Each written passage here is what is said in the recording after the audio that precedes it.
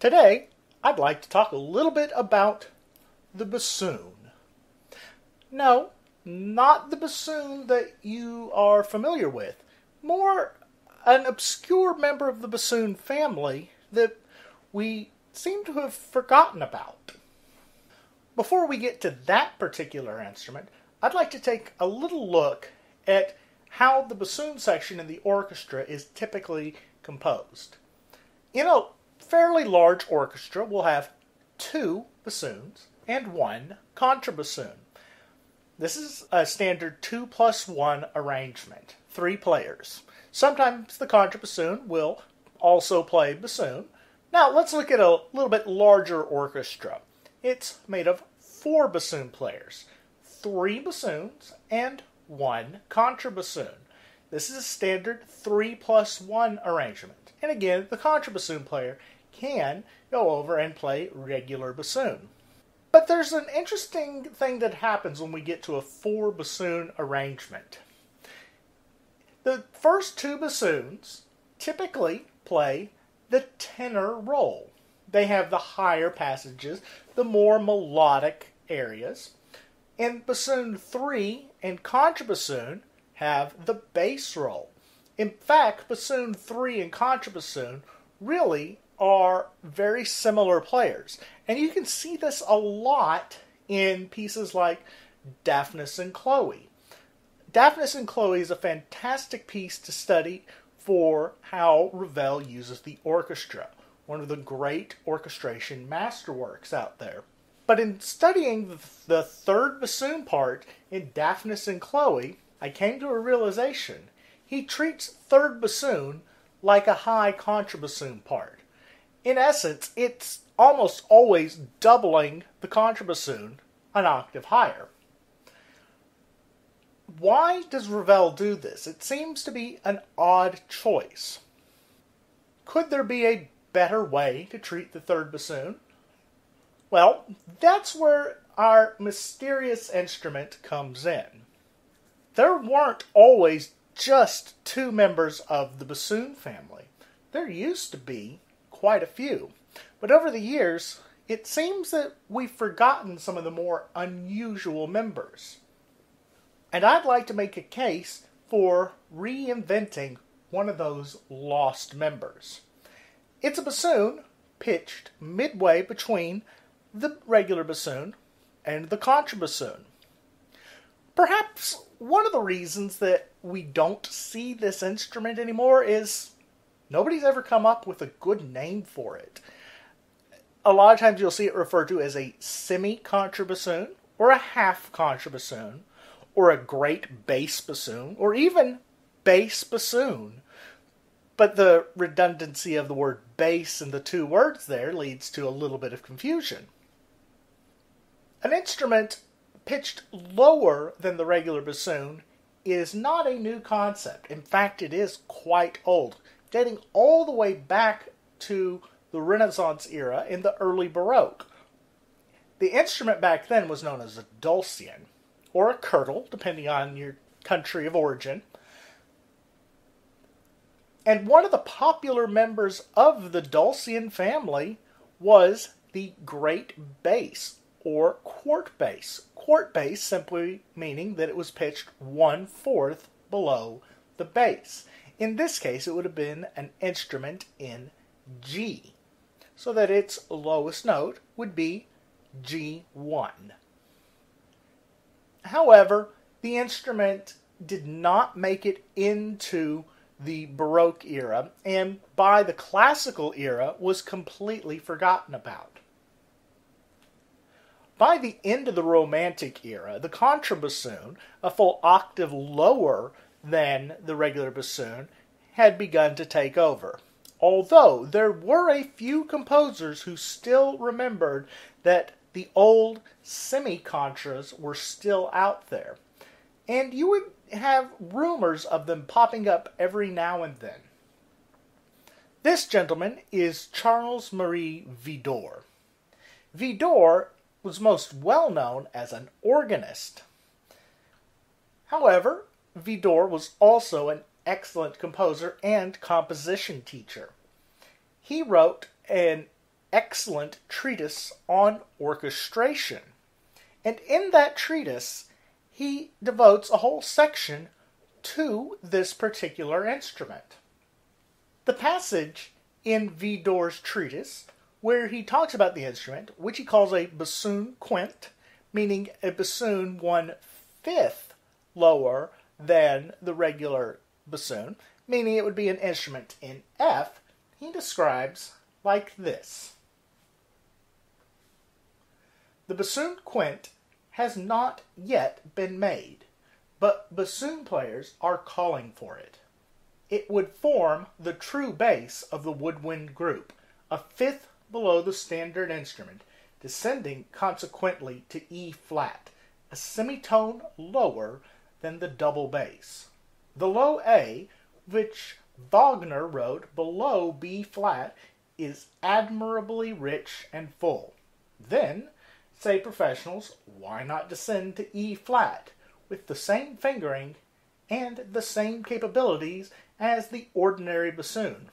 We have already seen that the low fifth from double B flat to double F is sufficiently robust to bear any weight of sound.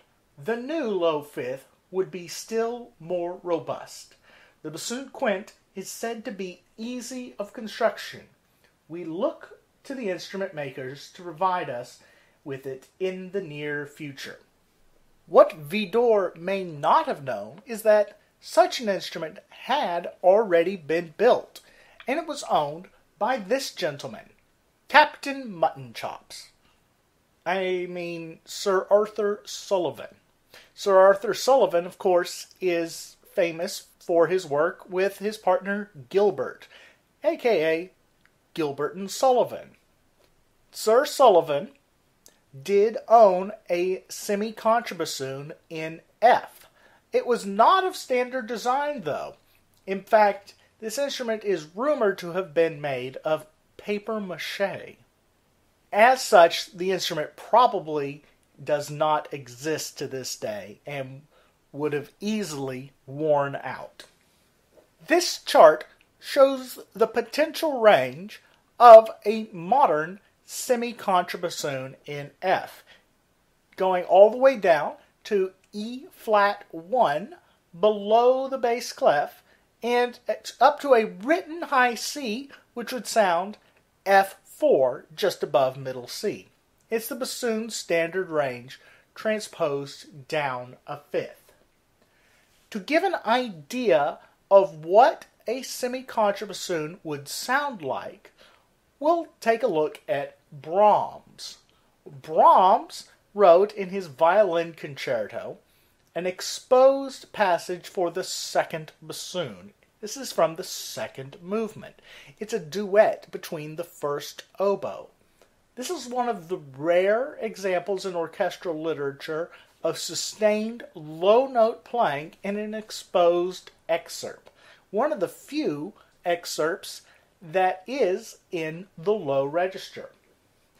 What I will do is I will take this excerpt, and first you'll hear me play it on the regular bassoon.